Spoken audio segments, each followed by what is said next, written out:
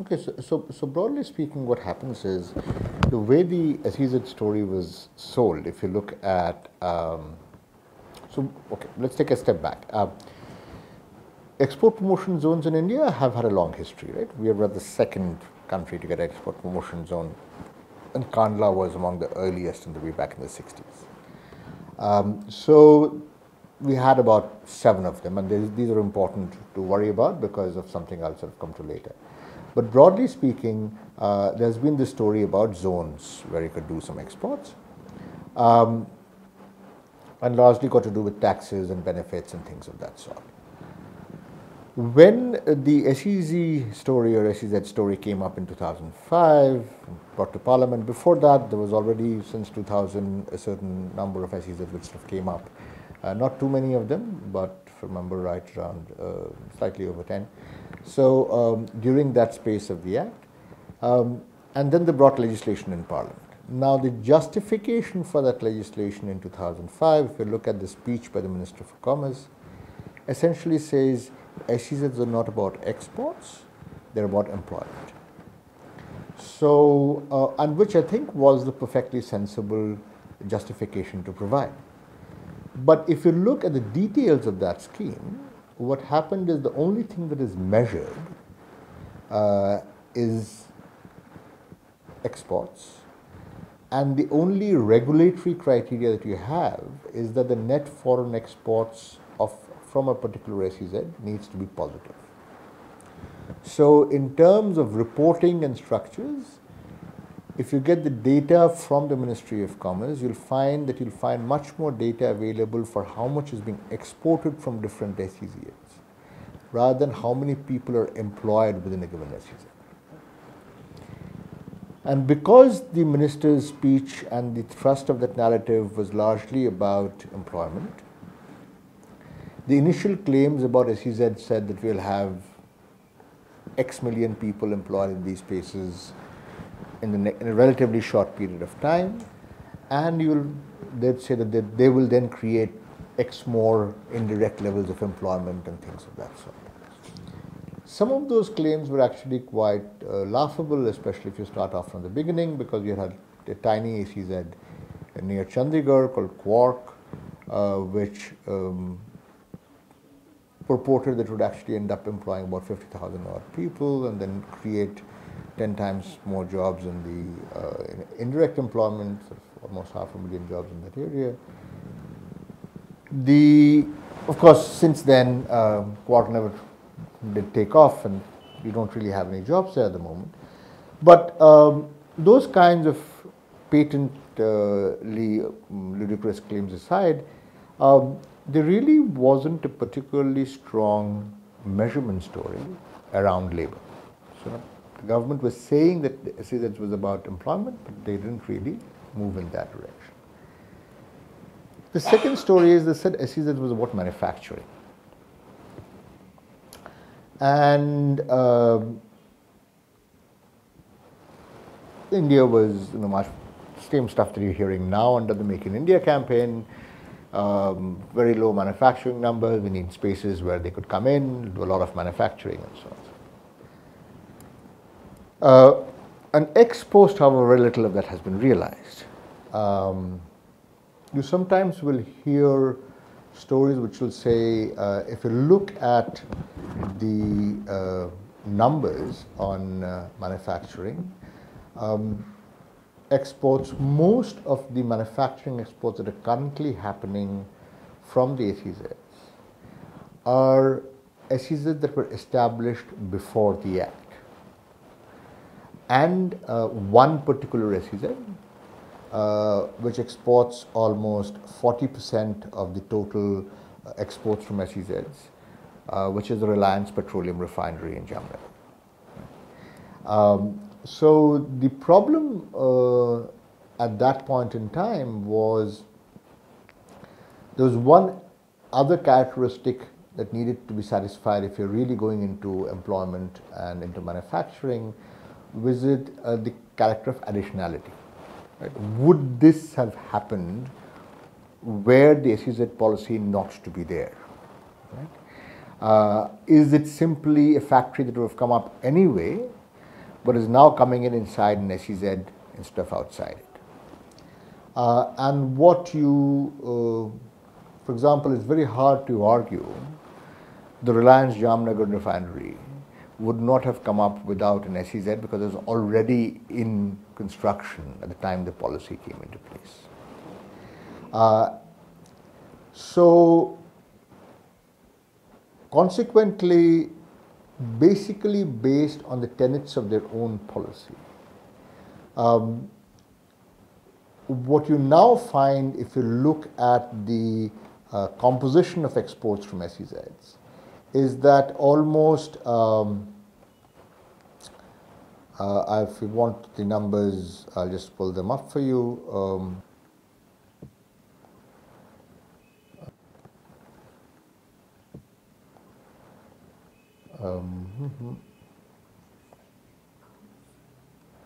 Okay, so broadly speaking, what you have is a situation where if you're looking at most of the exports from, let's say there are three kinds of SEZs that you can sort of characterize. One would be the Central Act, which means it's been done, the first 7 and so on and so forth, and then the ones which happened between 2005 and 2000 and 2005, and the rest which sort of happened after the Act. And the amount of manufacturing that happens from SEZs that have been established after the Act is minuscule. Right? Because most of the exports that's happening from SEZs after the Act, post 2005, which has been created, are essentially IT exports. This makes sense because around the time that this was happening, India, in order to comply with a variety of WTO commitments, had to take away the kind of export subsidies, relief from taxes, etc., that IT firms were getting. So as a result, they needed to create a space where IT firms would continue to get similar kinds of benefits. And the SEZs, given the kinds of commitments we've made to the WTO, were spaces where those kinds of commitments could be continued. So IT firms operating out of an SEZ could get benefits similar to what they got earlier without operating in an SEZ. It was a regulatory story. It's not a political story internally. So you don't have to sell the story internally. You have to sell that story depending on the kinds of legal commitments you had made under your trade agreements. But would that, why would it be okay for an SEZ and not for because a lot of the WTO agreements allow you for certain benefits to be provided in places like special economic zones that you do not provide more widely, especially for less developed countries and so on. They allow you certain spaces of exception from these kinds of commitments. And in this case, this is what they were able to provide in that particular direction, right? So, therefore, what you had is a situation where these places became almost entirely relatively small SEZs. In fact, if you look at the distribution of SEZs, of the small SEZs, most of them were small and came up around the large cities. And when I say small, sort of take it less than 1 square kilometer, but actually most of them were less than 10 acres, right? Which is the minimum size of that particular, 10 hectares, which is the minimum size of that particular story. Which then brings us to a very interesting problem, because one of the big issues around SEZs, against which a lot of the popular movement was organized, was land. And there was a lot of appropriation of land for the variety of SEZs. And in many cases, Mundra, for example, in Gujarat, POSCO in Orissa, the Nandigram story in Bengal, again, which essentially overturned an entire political structure in West Bengal. and many other large places, Mangalore, SEZ, most of which have been documented fairly carefully in a project that one worked with a number of collaborators and with Lorraine Kennedy and Rob Jenkins over a period of about 3-4 years, which basically shows that a lot of the protest movement against SEZs in India was driven around the politics of land. But if you look at the outcomes, and you look at, let's say, numbers for 2011-12, you're looking at a situation where about 85% of exports from SEZs happen from about 7% of the land. And you get to 7% of the land because Reliance Jamnagar refinery does about 40% of exports and takes about 3 or 4% of the land. The rest of it is all IT. So all this fight over land essentially led to a lot of alienation, led to a lot of political protest, might have led to a changeover in governments at various places, but it did not produce any outcome in terms of actual manufacturing or actual exports of any other kind of services. So even politically, it was a bad fight to fight because you upset a lot of people without getting too much benefit unless the control of the land itself was the benefit that you're looking for. And that may well be the case. So you have that particular structure, whereas a large number of SEZs now, since 2008 and 2009, when the slowdown has happened, you've had a large number of situations where the developers have come and said, let us change the land use, let us take the land back, and we have, because in many cases where developers have purchased the land, they would now like to change it for different uses, and Maharashtra recently approved a policy which said that you can now move into industrial parks, into residential stories, etc. So that's one part of the story. The other part of the story with respect to land and manufacturing is if you speak to developers like, say, Mahindra's, who operate this large space outside of Chennai, which has both an SEZ space as well as a non-SEZ space. What you find is that the SEZ space is occupied disproportionately by IT firms. And even manufacturers who do export, and now in and around Chennai, there are a lot of manufacturing exports, especially in auto components and stuff like that.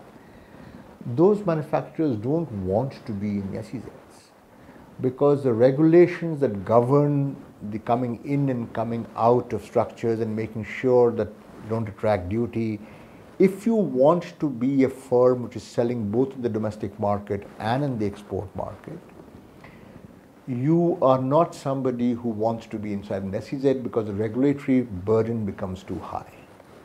Right? So this brings me back to the original point. India had a lot of bureaucratic experience with export promotion zones. India wanted, if the ministry is to be believed, to create an infrastructure for employment. But because a lot of the baggage from export promotion was carried over, and because in the eyes of the Ministry of Finance and the others, these tax concessions that were being given were not tax concessions to secure employment, but tax concessions to secure exports. You had a situation where a very onerous regulatory system was put in place, which may have actually significantly eroded the employment story in a relatively futile bid to keep up the export story. And the export story which did happen was exports of IT, exports of petroleum, which was essentially driven by the fact that the domestic market was not open for petroleum sales because of subsidized tariffs in the domestic market, and so Reliance used its entire refining capacity to import and export petroleum, and exports from pre-existing SEZs, which already had a certain amount of infrastructure. So if you look at the last 15 years or so, which if you take 2000 as a break point now, a lot of the story about SEZs has been much ado about nothing. That's the broad thrust of that story. Recently, what you do have is a situation where, in response to the fact that not much has been happening, there is a situation where they're saying, let's look at the flaws in the policy.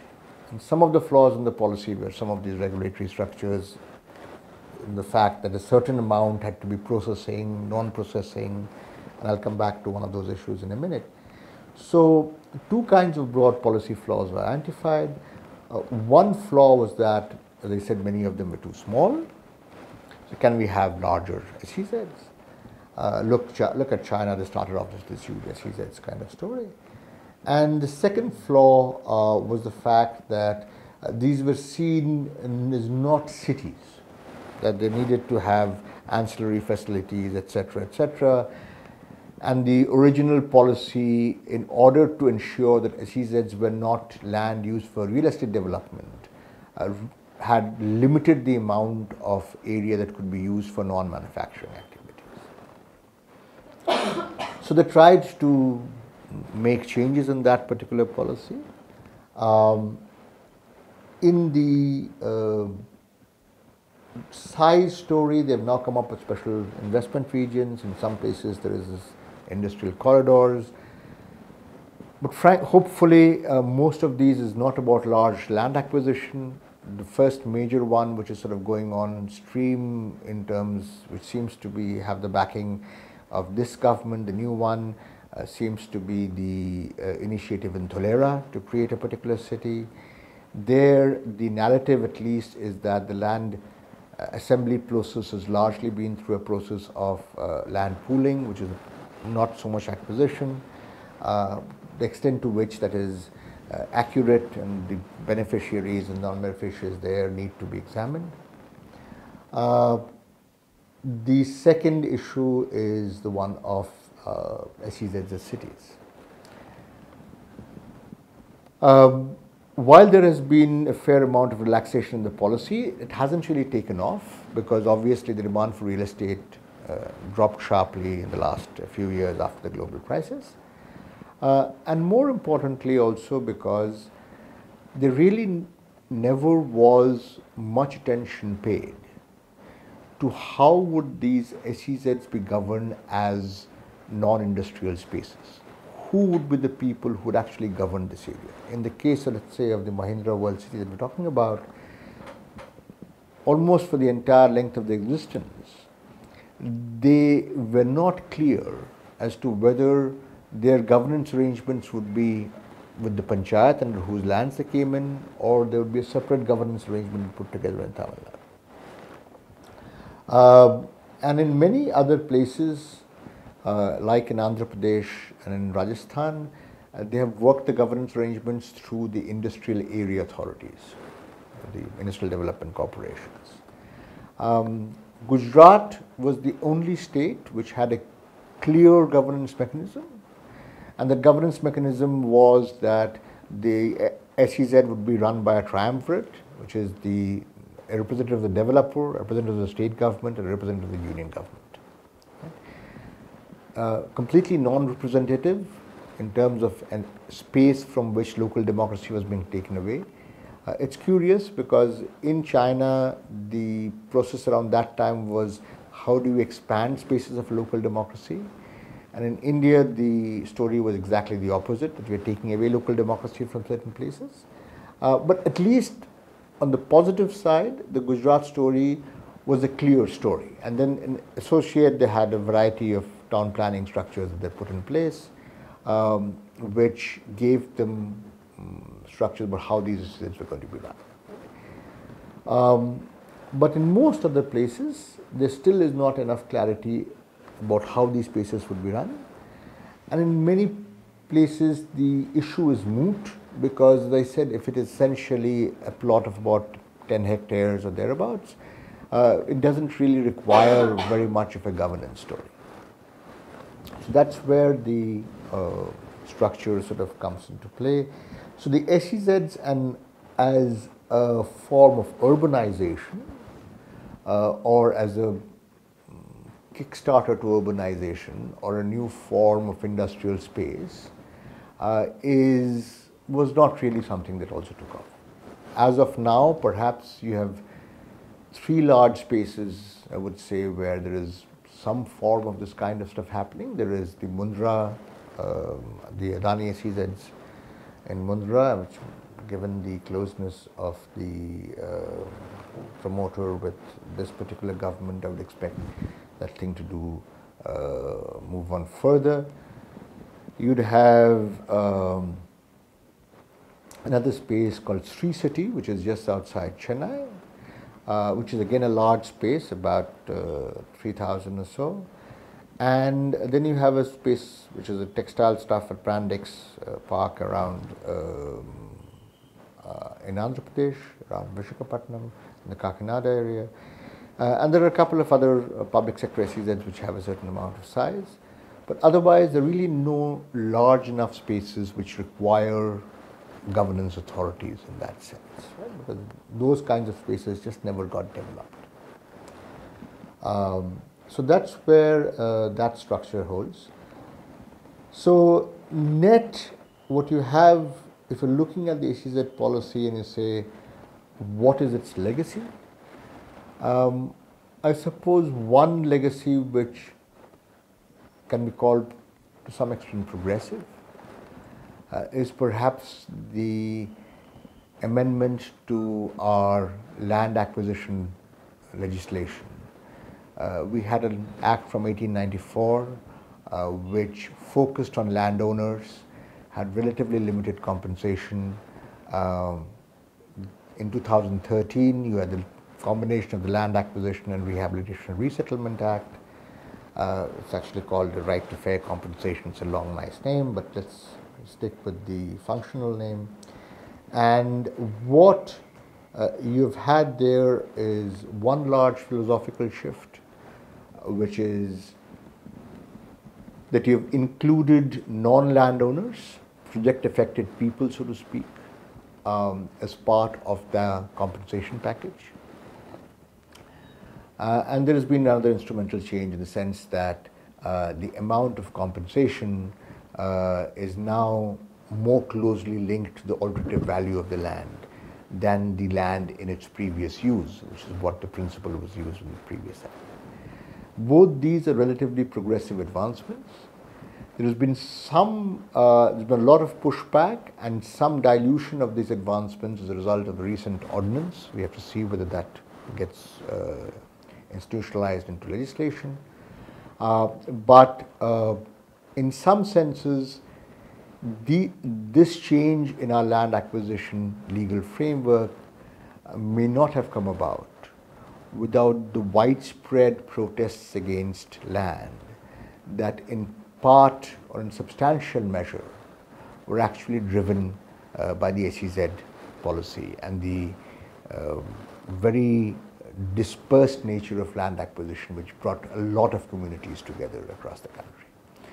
So if we're looking at a hopeful note on which to end the SEZ story, it could perhaps be the fact that you're looking at a much better way of compensations for land acquisitions now than we had before the SEZ story started. And the second benefit is perhaps the understanding that these kinds of small spaces of exception are not a particularly viable way to increase manufacturing in the country.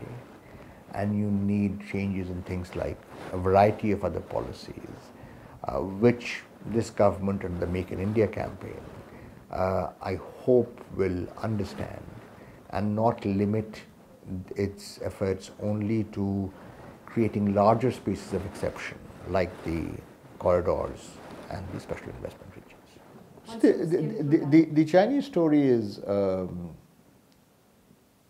they used SEZs in very different ways, right?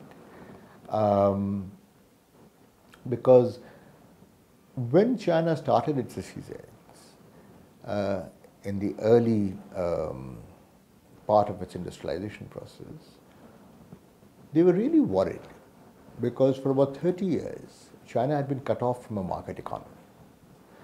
And while they knew that there was a very strong market system within China before that period, they weren't sure how much of those skills actually still existed. So they created these 5 spaces in very lucrative spots, right across from Hong Kong, right across from Taiwan, and so on and so forth, with a view to try and understand whether those skills in some sense existed. Could the Chinese still work and participate in a market economy? And they found out through the initial period of about 10 years or so, that not only was there a lot of investment willing to come into these spaces, because remember at that time, the only place where foreign investors could invest in China were these spaces. So obviously any foreign interest was concentrated in these spaces, and they found out that the Chinese seemed to be doing just fine. They hadn't really forgotten. It's like bicycling, even if you haven't done it for 30 years, you just get up on a bike and start pedaling again. Once they realized that, then this whole idea of spaces of exception actually went away. Because they moved very rapidly to something called 14 open port cities, and then they caused these large open regions where they basically took the SEZ-like policies and said it can happen everywhere. Because the SEZ policies were largely market-friendly regulations, limited to specific areas because they weren't sure what the effect is. Once they realized that the effects were not very disruptive, they just extended it all over the place. And places which were able to provide the infrastructure and the labor required to take advantage of these policies prospered rapidly. So, however, I think Indians, because partly of, maybe because of our EPZ experience, and partly because we're used to thinking of these bypasses rather than actually confronting real reform, we focused on the initial idea of, oh, they had these little spaces where they did certain things, and completely forgot about this large expansion that took place in SEZ-type policies across the space. And that's where I think we lost the plot in not understanding what is it that we should have been learning from the Chinese as opposed to what we purported to learn.